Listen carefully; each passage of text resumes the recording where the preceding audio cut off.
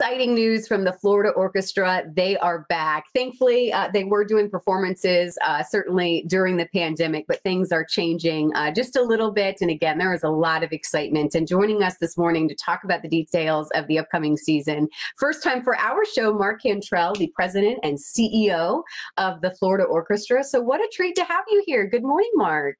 Good morning. It's my pleasure to be here.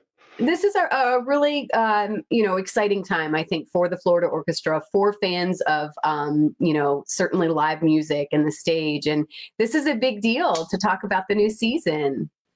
Absolutely. We are so excited to be back to the Florida Orchestra that everyone has come to know and love over the years. Although we were able to play last year, it was very different than what we're doing this year. So we will be back in full force in all of our communities, again, bringing the power and the joy and the healing wonder of classical music. And I'm glad you brought that up because I do want to talk about that. There is something about music that there is, I think, a healing component to that. And I think people have missed that. Again, you guys were open and playing shows last year, but there really is, I think, a difference in what's happening now. So explain the setup, explain what people know as we enter this new era.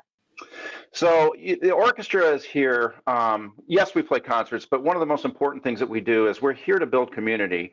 And after going through what we've been through, it is so important for us to be here to help the orchestra heal and to help us all come back together and get back to enjoying life and enjoying people and just peace and joy and share love and share, being together again. With that said, safety is clearly our first and foremost priority. As it was last year, which we were able to do the 86 concerts that we did last year safely. And so we have a few precautions that we're going to take this year. Everybody will be masked in the halls, the musicians and our audiences.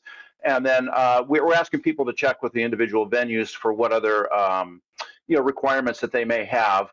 But our goal is to keep everybody safe. Wearing a mask for us just seems to be like a really a simple step that we can take. Yes, it's inconvenience, but we're asking everybody to make that sacrifice to help keep everybody safe, audience and musicians, so that we can continue to bring the wonderful power of classical music to everybody. If someone has not come out yet to see the Florida Orchestra, I love just just looking at the video there. It's just so special. Explain, because you guys travel, all over the Bay Area. You really try to make this music and these concerts as available as you can for people all over, the Bay Area. Absolutely. Tampa Bay is our home. We play at the wonderful theaters of the Straz, the Mahaffey, and Ruth Eckert. And it really is a kind of a tripart, existence that we have. Yeah. And so we are so happy to be able to come back into all of our halls this year so that people, can experience us. And, it's a wide variety of what we offer. When we think of an orchestra, we usually think of, one type of thing. But what we really offer, and especially this year, is a bunch of blockbusters, from pops concerts to rock and roll concerts to movies to, of course, our beloved masterworks, and of course with our wonderful maestro Michael Francis. We also offer inside the music. We have a wide variety of things that we offer. If you like to be entertained and you like to have fun and you want to see live music, the Florida Orchestra has something for everyone. As a mom, I have 3 kiddos at home. I have my daughter, 8-year-old, taking piano lessons now. We have just less than a minute left. But how important is it, do you think, that we take kids to see the Florida Orchestra, and that just certainly classical music as well? And again, I know there's all sorts of things, but what is your thought about continuing that generation here as we close and making sure that people come out and see you guys? It is vitally important for people of all ages, kids all the way up through, from 2 to 92, to quote Nat King Cole. It is vitally important for everybody to come out. It is such a great part of the development of young and old, and we highly encourage people to come out. Like I said, we have something literally for everyone that you can imagine, from hip hop this year to movies to rock and roll. It will be a great experience. I guarantee you will love it if you come and see us this year.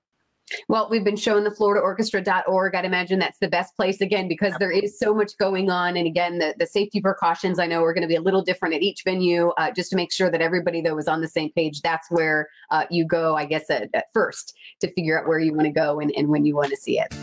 Absolutely. Thank you so much for your time this morning. It really was a treat, and best of luck for a wonderful upcoming season.